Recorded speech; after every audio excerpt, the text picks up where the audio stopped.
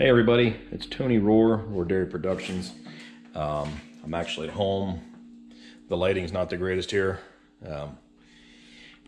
My wife had neck surgery, so I'm sticking around a little closer to home. Now I do have some people in the house that are helping us out.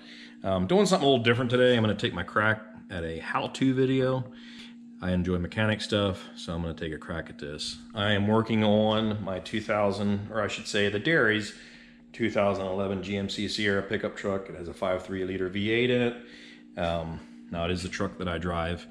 The check engine light had come on the other day, and I really didn't know what was going on. I was driving and everything seemed to be normal, and then I noticed my oil pressure gauge was pegged at 0.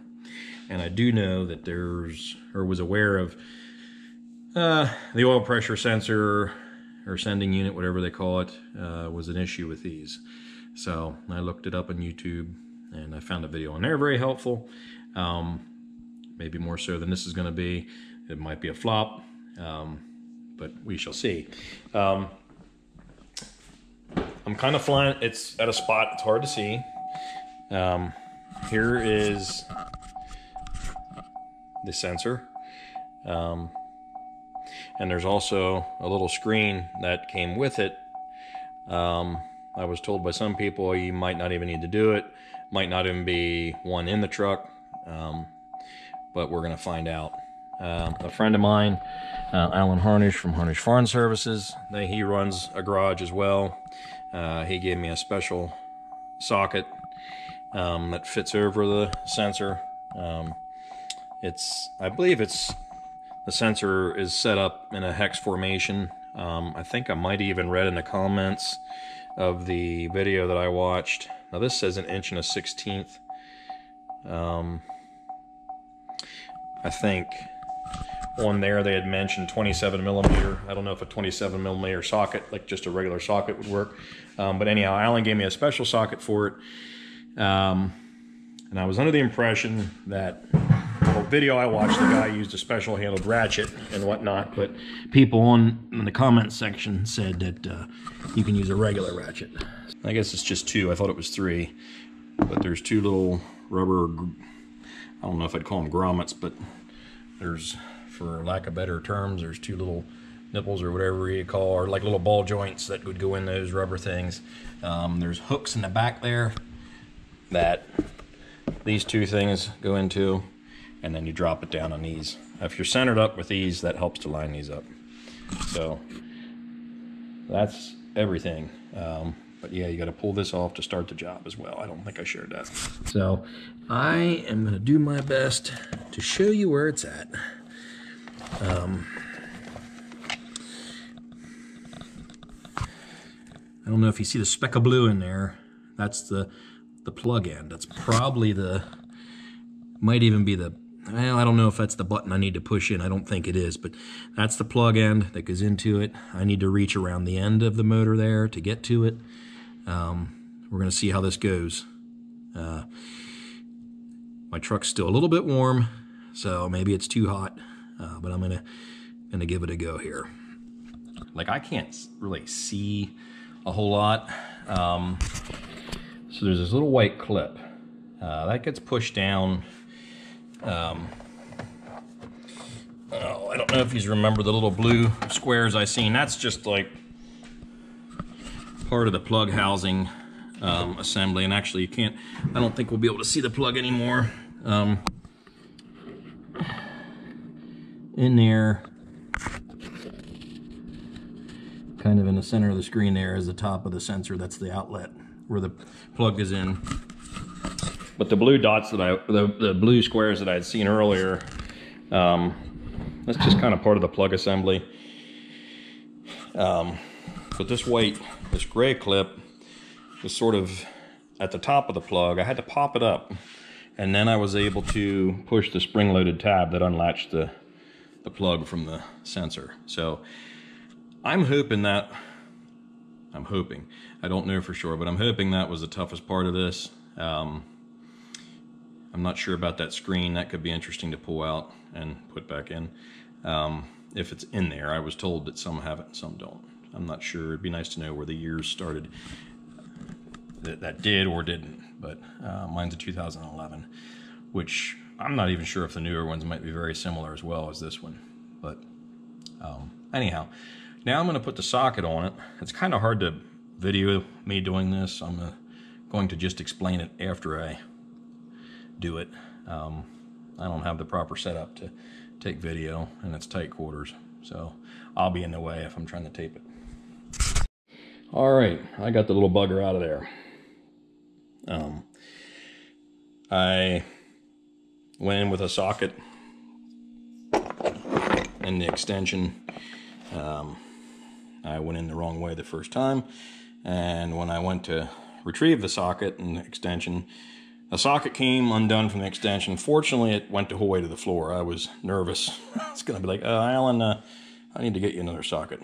But so we retrieved this guy, got the new one here. I'm going to attempt to go in with a pick and see if I can pull a screen out. I watched another guy do this on YouTube, and he, in the comments section after the original video, he sort of had an update that said he had to pull it out again and go back for the screen because it worked briefly, but then it quit again, and it's because the screen apparently was clogged or had debris on it, whatever. I don't know what that says about the overall health of the engine if it's clogged up with stuff, but I'm gonna briefly try that. I'm not sure how successful I'll be.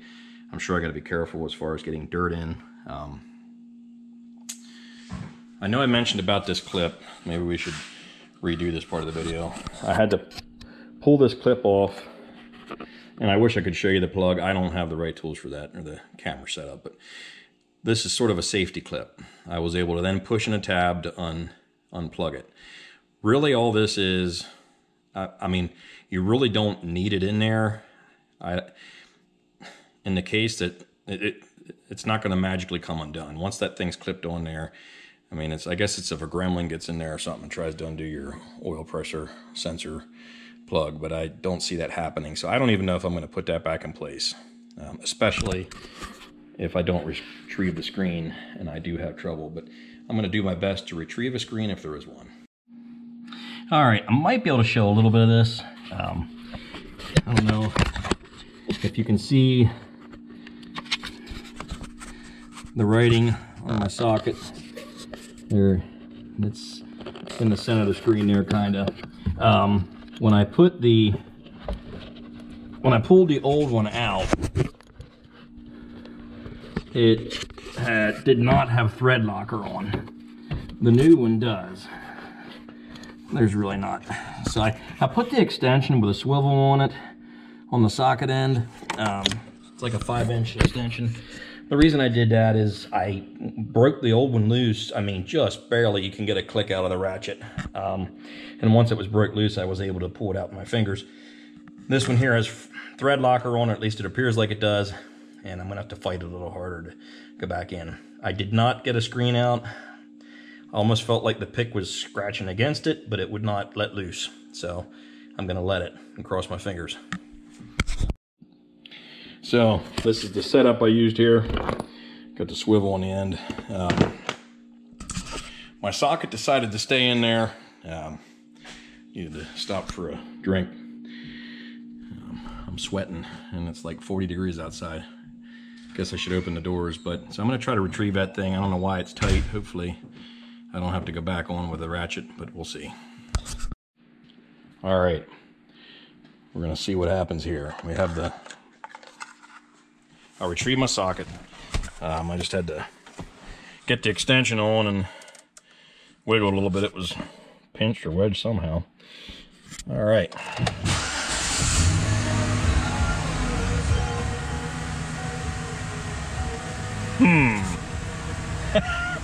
So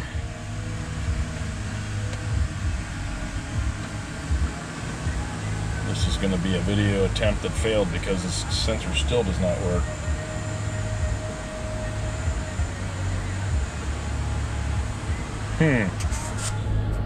Cut.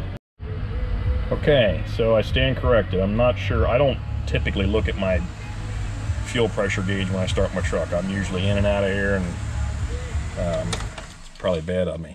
So the thing came to life here after a minute or 30 seconds or whatever.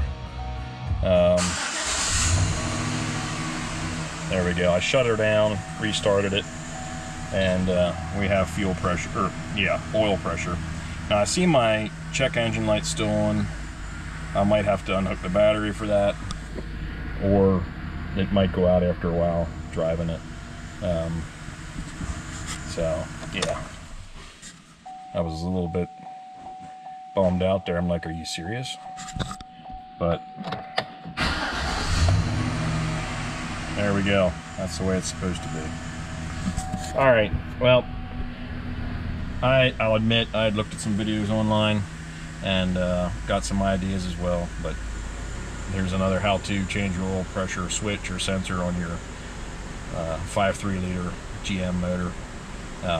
This is a 2011 GMC. I'm sure a Chevy, Yukon, Tahoe 5.3 would be the same. And I'm sure there's multiple years that would be the same. Things to know: a white clip in the plug. I popped that out. I did not put it back in. It's sort of a safety clip. I think I said that already. I don't know how it would come undone. I mean, yeah, like I said, a gremlin gets back in there or something, which I guess crazier things have happened.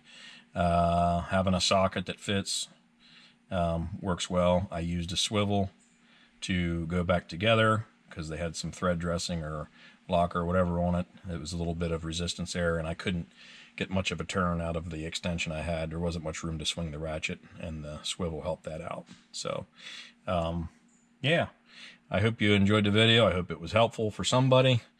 If not, I'm sorry. But I guess if you don't like tight quarters, I mean, you're kind of flying blind when you do it. It helps to know where it is, and you can sort of see where the blue part of the plug housing or whatever. You can sort of see that when you shine your light down through there. And yeah, you kind of got to work your hand around some other harnesses, and I think there's a heater hose or something back here. So yeah, it can be done. It just takes a little bit of patience, and I'll do the next one faster if I have to do another one. So take care, and God bless.